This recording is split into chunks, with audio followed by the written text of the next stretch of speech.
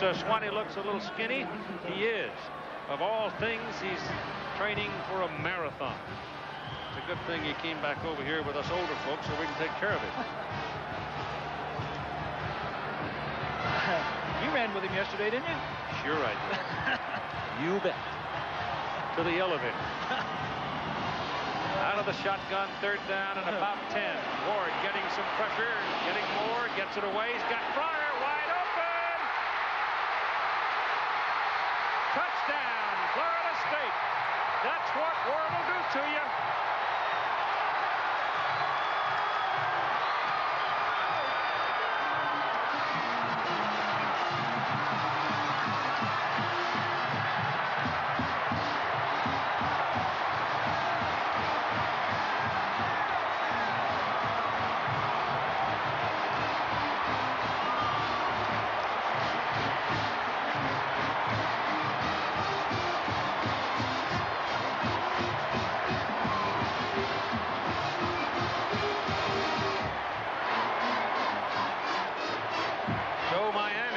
Another wake-up call as Charlie Ward keeps running away from Warren Sapp.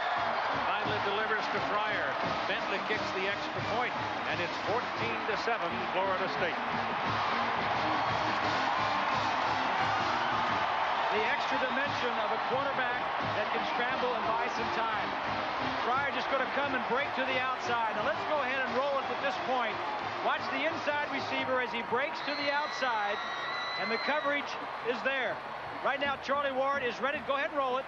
Charlie Ward breaks out of the pocket. Stop it right here.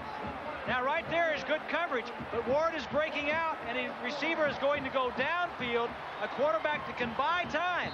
Marley thought he had good coverage. Marley is an outside linebacker and can't catch him, but tight coverage, pressure coverage, if the quarterback gets outside and buys some time, could be deadly for the defense. You got to stay with your men.